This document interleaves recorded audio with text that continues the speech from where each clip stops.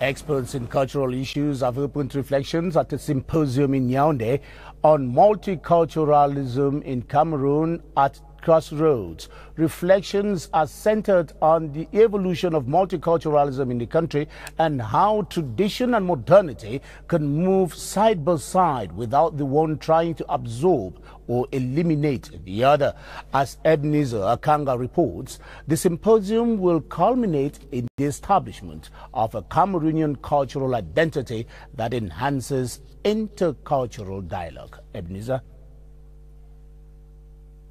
With more than 250 ethnic groups and 300 national languages, Cameroon is a veritable showcase of cultural diversity.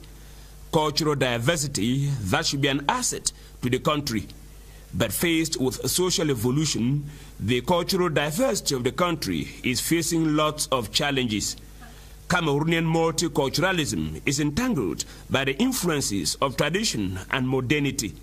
There is need, therefore, for quick action in order to avoid modernity from eradicating tradition. We now want to address the issue of multiculturalism, which interplay to influence living together.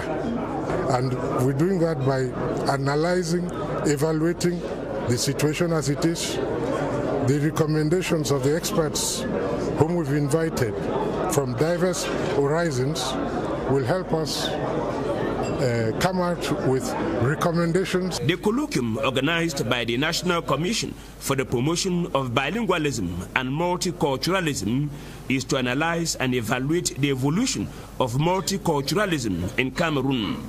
Participants will, among other things, establish a situation report of multiculturalism, identify minority groups, make proposals for the establishment of a Cameroonian cultural identity and for sound intercultural dialogue in the country.